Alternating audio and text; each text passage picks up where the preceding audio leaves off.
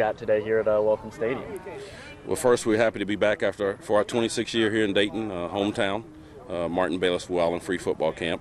We've got a good group of high school athletes here this afternoon, and we had a good group of young guys out this morning. So we're excited to be here in town working with our guys and helping our young men get better on the field and off the field.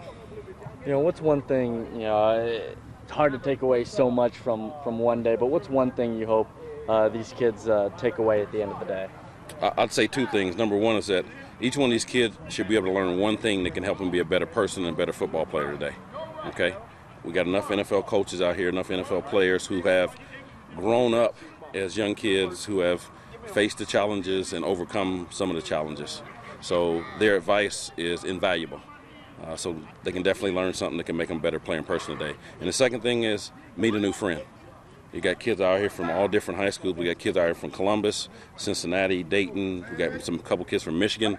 They can learn something from somebody that they didn't know before they got here. So make a friend before you leave camp today.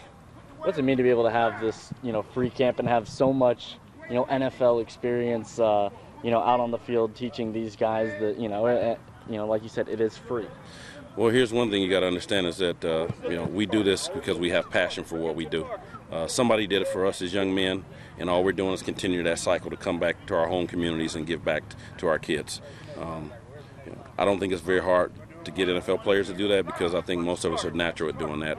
We all have come from similar backgrounds, whether you grew up in Miami, Florida, or Chicago, or even here in Dayton, Ohio. A lot of the things that we go through in the locker room is universal.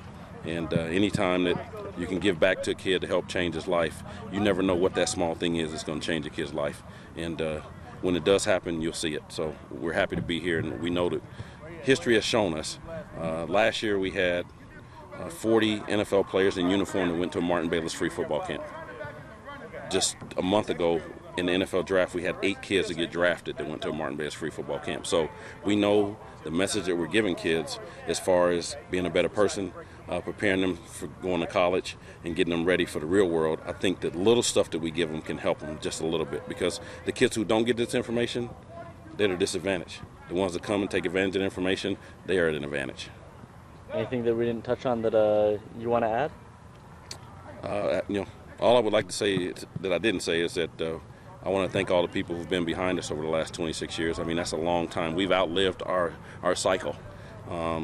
There's kids who are at this camp whose mom and dads, or not moms, but dads went to this camp as high school kids. So we outlived our cycle. The most important thing with that is that we have a brand that we built here in Dayton. I'm from Dayton. I'm proud to be here. I got a lot of friends. A lot of my ex-high school teammates, ex-college teammates are out here coaching kids today. So it's a great opportunity to come back and be impacting people's lives. I mean, when you try to empower people with information, you get a lot of results, and we're happy to have the results that we've gotten over the years.